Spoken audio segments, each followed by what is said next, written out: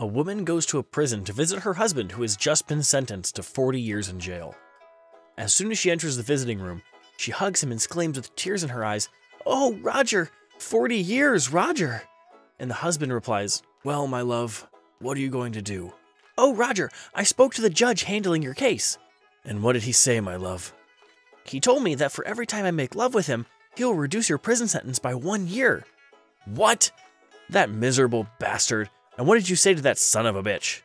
"Oh, Roger, we'll talk about it at home. Pick up your stuff. Let's go."